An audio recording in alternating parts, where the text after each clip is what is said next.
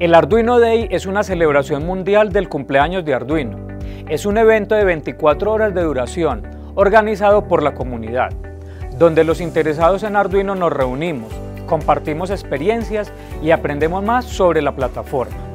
La participación está abierta a cualquier persona, ya sea como organizador o participante, desde creadores y estudiantes hasta desarrolladores profesionales y educadores. En los últimos años ha habido más de 600 eventos en todo el mundo, llenos de actividades, talleres, charlas y exposiciones de proyectos, para una amplia gama de audiencias y conjuntos de habilidades. En la institución, el evento es organizado por la Facultad de Ingeniería, en el marco de Expo Tecnológica,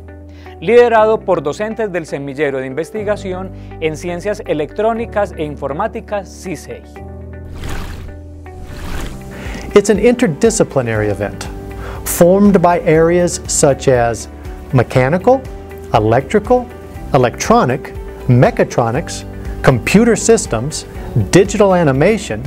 graphic design, and arts, which encourages most people to take advantage of this opportunity and encourages healthy competition and teamwork within the faculty. In addition, during the exhibition, classroom projects are displayed, enabling students to publicize their work and generate inquiry